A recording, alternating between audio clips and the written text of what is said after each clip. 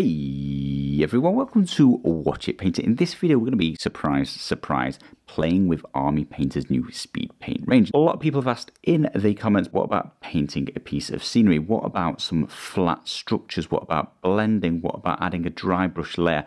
We're actually going to take this piece of scenery and try out a bunch of those things so we can have a look at that. There's plenty of flat spots on these walls. There's areas of lots of bobbly detail, which I think the speed paints are going to work exceptionally well, but we'll try a dry brush over that.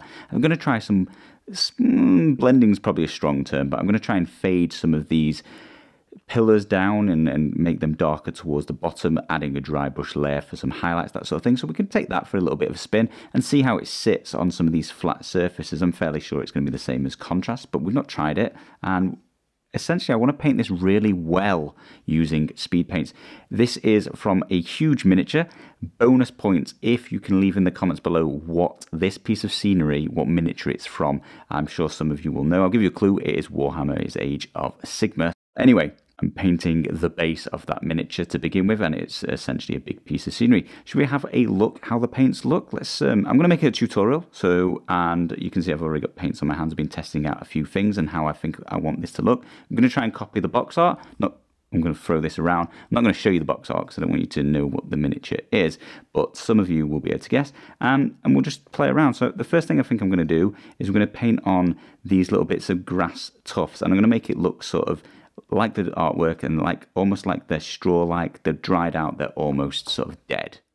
And to do so, we're going to use Army Painter's Mega Set, the bigger range that hopefully you've seen Mike unbox on the channel. It gave us a bunch of extra colours. It'll be available in February to order. I think pre-orders are already up. But it gives us a colour Sand Golem, which I think is a sort of yellowy brown. I think it's going to look nice on these tufts. So I'm going to whip out my detail brush. It's actually my Redgrass Games size 00, but any sort of detail, medium detail brush, because this is not a small piece of scenery, so it doesn't need to be teeny tiny, insane detail or psycho brushes, that sort of thing. But we're going to take this little brush and we're going to go around all of these tufts, and I'm just going to apply the speed paint direct. It's nice and neat, straight out of the bottle, and we're going to just paint all of those in and make them look hopefully sort of like straw-like a little bit. Just sort of dead grass on a decaying ground. I should probably add that you probably don't need to be that careful applying this actual layer, because the ground I'm going to paint in behind is a lot darker. It's going to cover any sort of misses, but I'm going to take my care just in case. But watch the next step, see if it will actually matter. I doubt it. I'll also mention while I am talking again that I primed this before starting painting using Citadel's Grey Seer, which is one of their contrast ranges. Hopefully you've seen the experiments using different primers. It doesn't matter too much, and especially on this piece of scenery, it probably won't matter if it's a little bit grainy. But as I already own that primer, I thought, I may as well use it, get it nice and smooth. And if you know what the miniature is going on top, I definitely care about that bit being very, very smooth when I finish. Just bit my bloody cheek filming that bit. Freaking hurts. You guys don't know the pain creators go through. If you've ever bitten your cheek, let me know in the comments below. If you've ever bitten your cheek while painting, let me know in the comments below. If you've never bitten your cheek, let me know in the comments below. If you don't have cheeks, let me know in the comments below. So that's the Sand Golem applied to all these dry tufts. It's looking special at the minute, but we will keep building this up and see where we go. So I'm next going to apply it to this texture, which looks like dirt in the box art. So I'm going to be using Army Painter's, again, speed paint, Dark Wood. And I'm just going to apply it all over. It's going to be much darker than I want, but I think we'll go for a highlight on top of this. So yeah, we'll grab some Dark Wood, grab the big monster brush actually that came in the kit, and just going to apply this quickly and roughly all over this stuff. Get a big blob on the brush, and while my point's nice and tight, we'll just start at the top because that is a little bit tight. I say I was going to do a bit of highlighting up at the end of this. Wish I'd filled this crack. What was I thinking? Oh well. I say I'm going to do some highlighting at the end, but as soon as I'm applying it, I can see it really dragging off of the raised area, the highlighted area, and running into the recesses, really popping it out. So I see how much highlighting I need to do at the end, but liking it instantly. So this is exactly what I was wanting to apply to this. So I didn't think I had the colour I wanted, but here we go, dark wood. Surprising me. Anyone who's used the contrast range already, this will be no surprise. This is applying absolutely beautifully, in my opinion. It's really doing exactly what these paints are designed to do. Speed paint is holding its own here. I mean, it's basically this miniature, isn't it? It's very, very, very textured around this part, and it's allowing these paints to really do their work and darken down the recesses, pull straight off the raised bits, popping out those highlights, making this look like it's got light brown areas, dark brown areas, and mid-range areas. It's just doing great. I love it already. I'm not even nearly done. But I'll whiz round and just paint all of this stuff in because it's going to take me a wee while. I am trying to be quite careful, but this paint is definitely making it easy peasy lemon squeezy. It's almost like cheetah spaghetti eater paint. I'm loving how this is making it ridiculously quick. So that's the dark wood complete, and I like where this is going. That's a very, very quick, very simple base coat, and it's done the effect I wanted, a sort of soily, dirty look. As I mentioned at the start of the video, I am going to take this a little bit further. I would like to go above and beyond just a very fast paint job. So I'm going to do some dry brushing and just brighten up this dirt look. And we're going to use Army Painter's Bony Spikes for this. If you're unfamiliar with the colour, it's just a sort of sandy, yellowy brown. It's just, I think it's going to be quite a poppy highlight to add to this mud and just really bring this out, drag out the highlights from this very, very, very quick base coat, which has already done a lot of the work for us. But I just want to see where else we can go. A lot of people have asked in the comments, what about adding a light dry brush to the top? Well, we're going to find out. We're going to see here. I think it's just going to be the same, effectively, as doing a kind of a base coat and a wash on top, and now we're just adding the dry brush. So the speed paint can just be used to achieve those first two steps of a more traditional paint job if we want, and then, you know, some highlights or some dry brushing. Well, same thing, isn't it? But you can do proper highlights, or you can just do a nice quick dry brush like this. I'm also going to be catching, what colour was that? The sand golem as well. I think this is a really nice highlight for that as well. I mean, I'm just copying the artwork on the box, to be honest, and they've popped it out with a very similar highlight to this, and I want to achieve the same look. So I'll go around and I'll just highlight up all of the sand golem and all of this dark wood. So that's just a quick dry brush over the top of these speed paints, and I'm very satisfied with the results. First time I've tried it, I mean, I was pretty certain that's how it was going to work and how it was going to look. It's no real surprise, but I sometimes forget. I'm so focused on speed paint, and I forget that just a little bit of extra highlighting could really make these pop out and look almost like I've just painted it properly, except it took seconds. So yeah, that's what dry brushing over the top looks like. Got the effect I'm looking for. Next, we're going to start working on some of these flat areas, and we're going to be able to see how well these speed paints stick to that. I imagine about the same as contrast, but nevertheless, we'll take it for a spin, see what we can do with this. And for that, I am going to use Army Painter's Holy White. Now, I don't actually want them to be white, and this is a grey, and it's going to pull away and leave the edges white. So I'm hoping it's going to make them look a bit more grey stone with some white highlight, and we're going to find out in a minute. First time using Holy White myself, pretty hyped to see. I think white and yellow are two of my favourites of the contrast because they're hard to paint anyway, so I always like them. Let's see how this speed paint comes out. And we'll want a big brush once again, and we're just going to really try and get this well covered, but like sort of lightly covered. I just want to dull down all of this stonework. I don't want to mega pool in any of the areas, because this isn't really going to be even the recess shading I want. I'm simply using this as a kind of as a paint that's going to pull away slightly from the most raised parts, which I do want to sort of highlight in a brighter white, but I just want to just tone down the whole thing, just make it look a little bit grayer. Now, I did use the Grey Sear primer, so it's already going to look a little bit grey, which is absolutely perfect. But yeah, just want to give it some slight colouring. So this, for me, is going to be a matter of working up my way around all the remaining white pieces, which are just the remaining stone, and just trying to apply this thin coat, or thin and even all over it all, and then I'm just going to let the speed paint do its thing. It'll hopefully pop out some of the highlights for us for free. Well, that came out a little bit differently to I expected. So let's have a look at this holy white. The first thing I notice is where's the white, guys?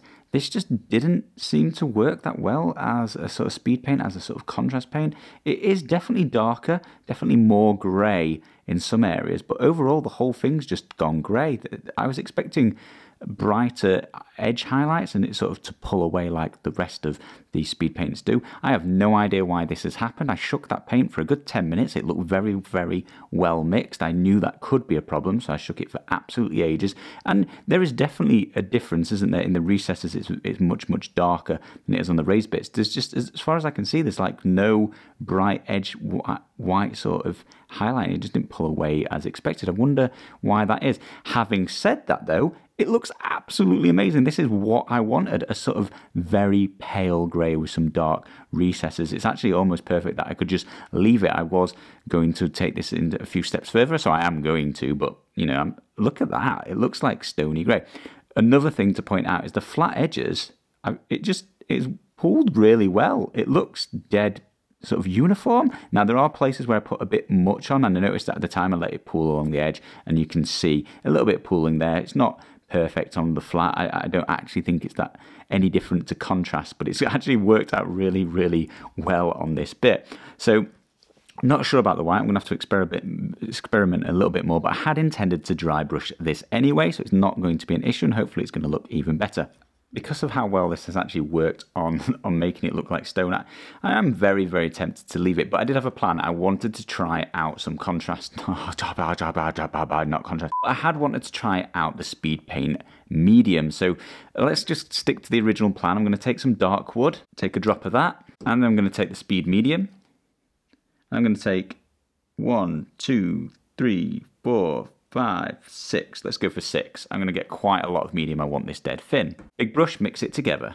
Little brush, cardboard box. I'm basically going to be using this kind of like dirt. I'm going to be applying this to all of the bigger nooks and crannies, the bigger recesses, I want to say creases, but you know, the stone hasn't creased. What do you call that? The sort of indentations, I don't know. I want to get it down as though I'm just going to fill in the recesses. Just going to use this kind of like a wash, but I wanted to play around with this speed paint with loads of medium in, nice and thin, see what this does.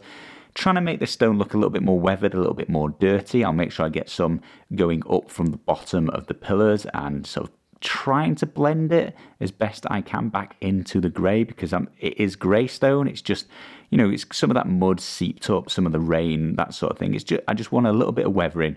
And essentially I just want to see what this speed paint medium does, mixing it in, and how we can use that as another tool in our arsenal. I'll definitely get along any bits where the stone hits the mud, and we'll make that look a little bit more weathered as well, as though it's, you know, touching that mud and it's got a little bit dirtier.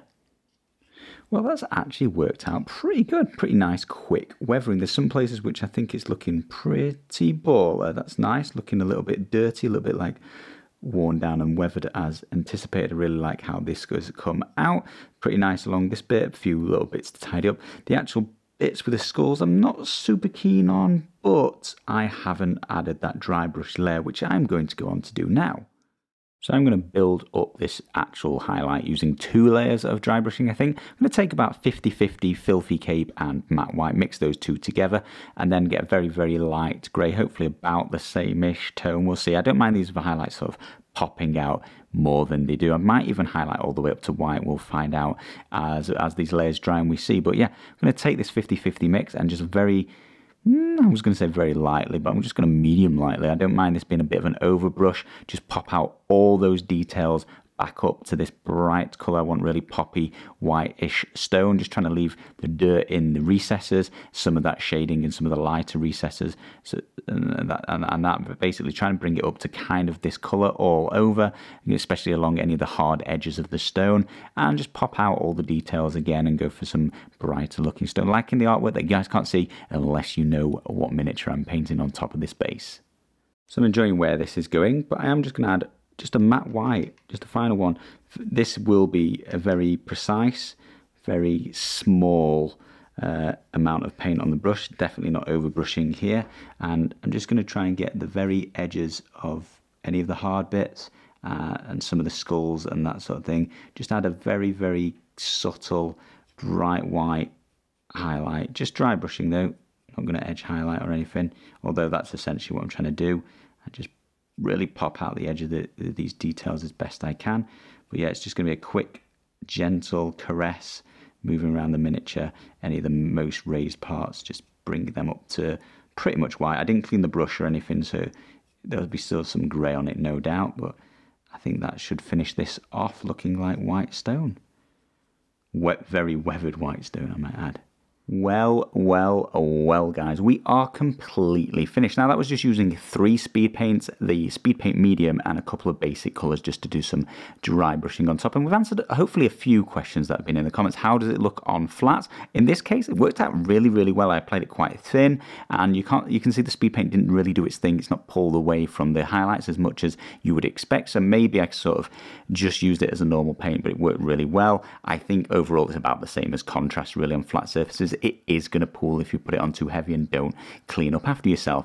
As for the speed paint medium, that's worked well. I thinned down that brown. You can see on the edges of the turrets I did a little bit of weathering, a little bit of feathering while I was doing it, just a bit of water and blending it in a little bit, but it's done a weathering effect, and I honestly spent next to no time on it. I wasn't really taking that much care, so you could get even better results if you put the time and effort in. And then thirdly, I did some highlighting for the first time, just a bit of dry brushing, nothing particularly special, but dry brushing's really quick, really easy. It's another technique where you can add a lot of detail to these miniatures very, very easily, and I think it's complemented these speed paints incredibly well, getting that extra layer of depth with the finished paint job. I'm really happy with this. This is going to look absolutely fantastic on a massive miniature, and hopefully we'll see that in the near future. As I said before, guys, if you know what miniature this is for, let us know below. Show off your skills. Thank you all ever so much for watching, and any more speed paint questions, fire them off below.